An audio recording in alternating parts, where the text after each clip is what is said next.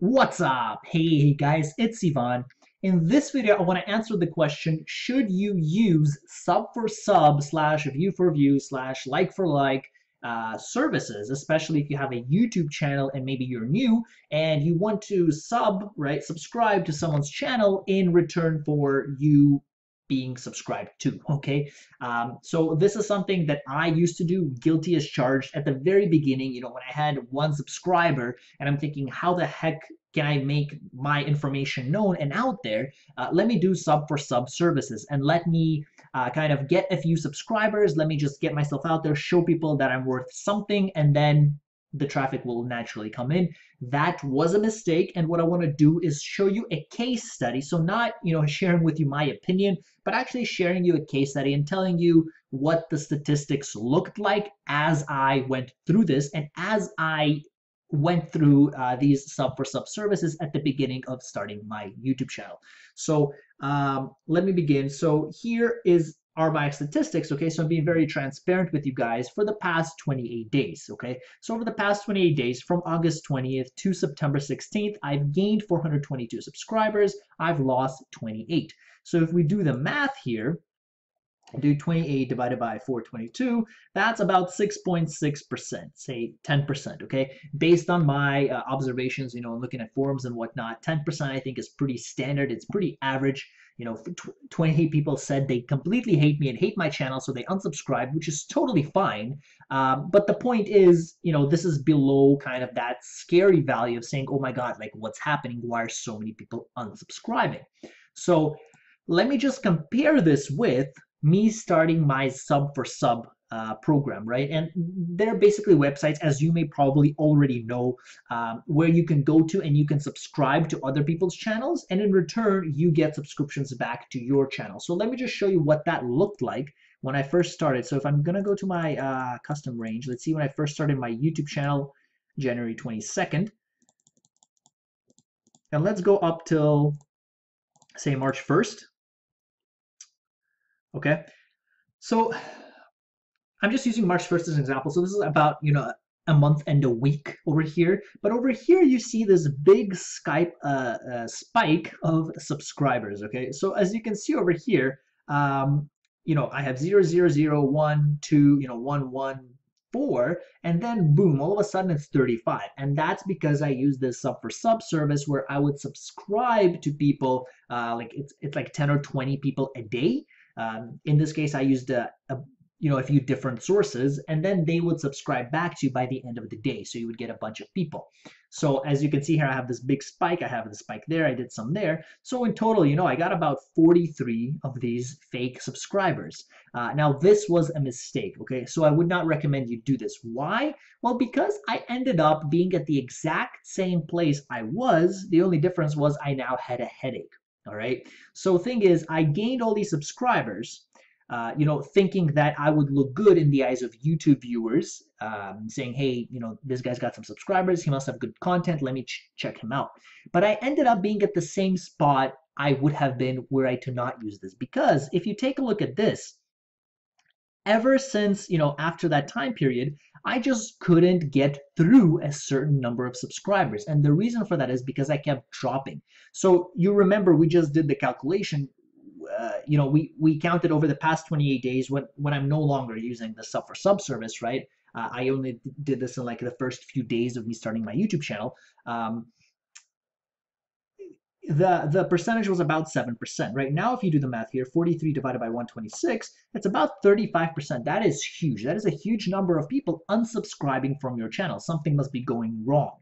And the reason for that is because I use sub for sub. These people aren't real. They will unsubscribe at every opportunity they get. So when you subscribe to them, it doesn't matter because they're not going to subscribe to you, basically, in net, right? In net, it looks like they subscribe, but in a few days or in a few weeks or in a few months, they will unsubscribe. So you're going to lose all those people eventually. And that's what you see here. I had a huge spike, right? These were my sub for sub days, kind of these 4, where I gained all these subscribers. And then look at that. Even though I gained new subscribers, I could not climb back. So over here, I gained 1, I lost 0, which is fine. Over here, I gained 1 and I lost 1, okay? So that was that day. Over here, I gained 1, I lost 0. Let me show you some more. Over here, I gained one, I lost one again. And I was stuck at that number, which was actually about 83 for a long time. So like, I don't know, let's see, let's go until March 16th, right? So here it's 50, right? So I was stuck at this number for a long time. So look at this. In 4 days, I put in this right work getting subscribers. And then for the next about 2 months, I just couldn't get out of this number 86. So this actually doesn't look good. So me thinking that, me having 4 subscribers will look bad to the audience actually backfired, because that's not the case. What does look bad is you being stuck on a certain number. In this case, it was about 85 for 2 months. That looked bad. Okay. If I were to instead just leave it as is and not engage in these services and go from 1 subscriber to 2 to 3 to 4 to 5 to 6 to 7, that would show consistency. That would show that people are finally finding my stuff, they're finding it useful, and there more and more people are subscribing, as opposed to me being stuck at 85. And that's what happened here for about 2 months. So I would get 86, I would go back to 85. I would get 88, I would go back to 84, right? And I was fluctuating in this area for a long time, and it was really psychologically draining, because all the content at that time, I was putting in one new video every single day. It was discouraging having to put that up for 2 months straight and just not see any change in my subscriber count. Okay, so my advice to you would be to just not do sub for sub. As you can see from here, like literally every day I'd have about 1 to 2, maybe 3 subscribers lost. So every time I gained someone, I would lose someone. There's no point. Right now you'll have a bit more subscribers, but what's the point of that, right? Hopefully you're building your YouTube channel for the long term. You want to build a relationship, and using sub for sub service is really not the way to go, because you're going to lose your subscribers very, very quickly. All right, my advice to you would be to just do something you love, share content you love. As you may have noticed, on my website and on my YouTube channel, there is a lot of optimization kind of left to be had that I'm not doing in terms of SEO, because I just share my content. I don't really care about anything else right now. I'm just kind of putting everything out there, sharing everything that I know, and that's kind of more than enough for me. Okay, so point is, just do something you love, instead of just getting YouTube for the purpose of selling or getting subscribers, right, or whatever, because then you end up in a situation like this where you make it in the short term and then you drop. Okay, so my advice to you, don't engage in sub for sub. Same thing with view for view, like for like. I've seen some comments on some people's YouTube pages where it says, some of their fans are writing saying, hey, what happened? You had this many subscribers, now you have this many all of a sudden, or you had this many likes on a video, now you have this many likes or views or whatnot. And it just, it just breaks that trust barrier between you and your viewers, because now your viewers don't trust you and they know that something fishy is going on and you're not playing by the rules, right? You're not actually earning that which you should be earning, as opposed to kind of making a quick buck out of it, right?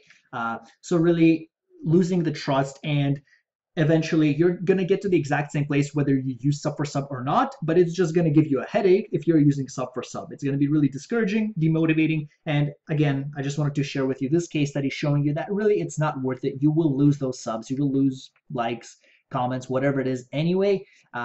It's just not worth it. It's fake, doesn't look good. Build something for the long term.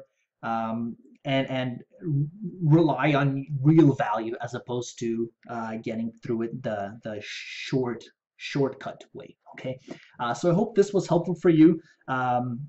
Same thing, by the way, applies to view for view, especially if you're monetizing your videos and you're doing view for view. Google will shut down your AdSense account, or they'll give you a strike or something, and they will say, don't do this anymore. We're going to monitor your activity, because they don't want fake views, right?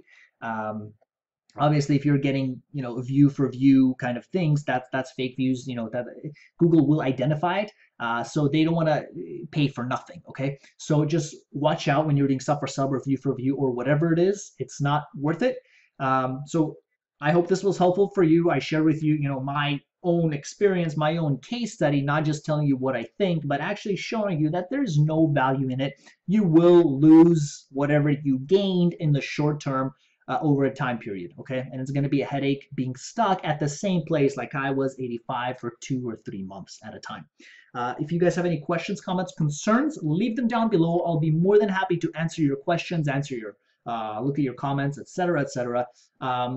If you enjoyed the video, give it a thumbs up and subscribe. I cover a lot of different online marketing tools, tips, tricks, how-tos, reviews, etc., etc. And thank you for watching. I will see you in the next video.